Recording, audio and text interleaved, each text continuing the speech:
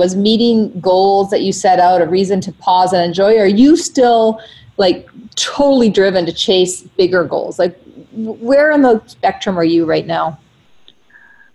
I am that person that is like, okay, what's next?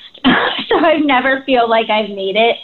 And I don't, it's funny, like hearing you say that, like, that's great. I'm so excited to be on Rachel Ray and featured there. But like, yeah, that doesn't, to me, I'm just like, I always have bigger and better goals and always wanting to be striving to do new things and create new things and share amazing content with my community and, you know, never settle for anything less than incredible kind of thing.